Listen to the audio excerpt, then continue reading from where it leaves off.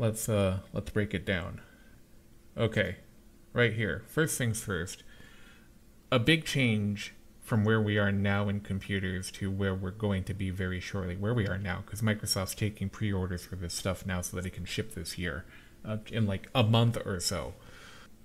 What they're doing is some computers will have discrete hardware that you'll be able to install. This is a new kind of expansion that we haven't had in consumer PCs before. It's hardware that's dedicated to letting AI do its thing faster without occupying the gaming hardware that you have in your computer. It's called an NPU, neural processing unit.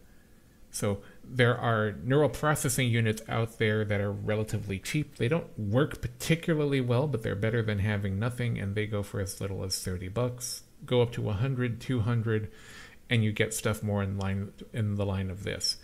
And in the future, we're not going to be buying computers and then adding this component to it. Starting with the Copilot Plus PC, the Surface stuff from Microsoft, they're going to be putting the AI stuff directly on the chip.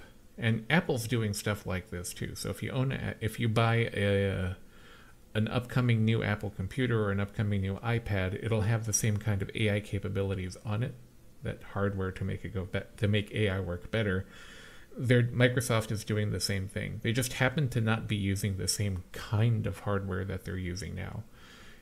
Right now, we're using x86 stuff. We're using the kind of hardware that's been in existence since the 70s, early 80s, when the original 8086 came out. It's basically the same architecture with a lot of extensions on top of it. This is a different architecture. So it means that some stuff isn't going to work the way we want, some stuff isn't going to work at all, but it's also a more efficient platform. And it remains to be seen how that's going to play out between their ARM architecture and the PC stuff that we have today. In theory, they'll be able to make our PCs do all this too. Okay, and here they're promoting recall, and what they're showing is that timeline, they're hinting towards that right now.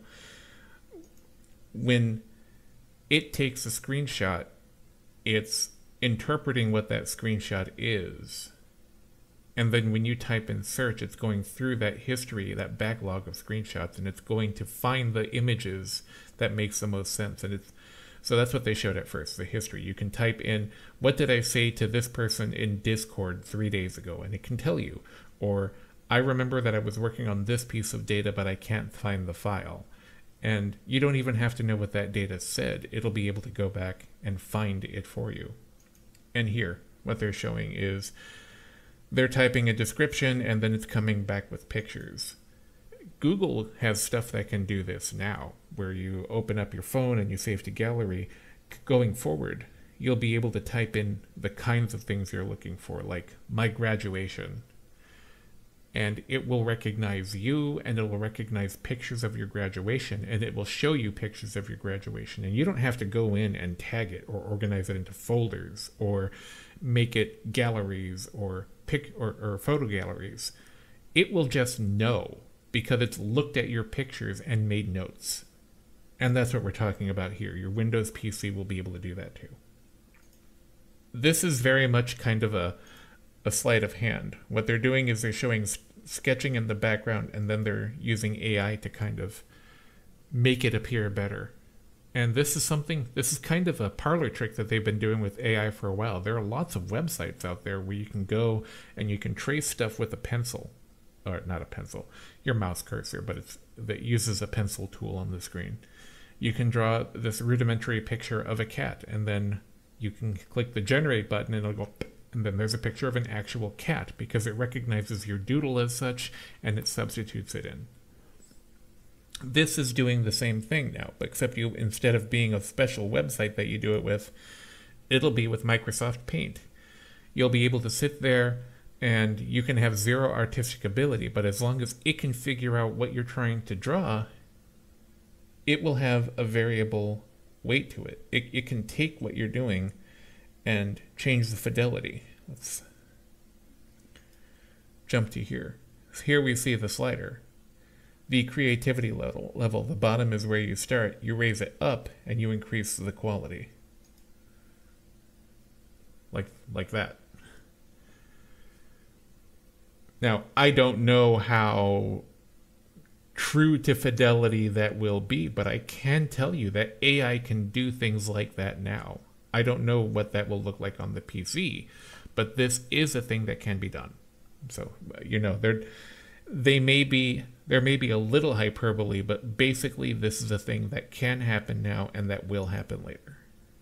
And this right here is the holy grail. What they're basically saying is that the AI that you'll have on your computer will be able to live translate. In other words, I'm speaking English and I'm talking to someone who only speaks Russian. They'll be able to watch this stream on their computer and have it live translates to Russian. Now, something I don't know how this is going to work.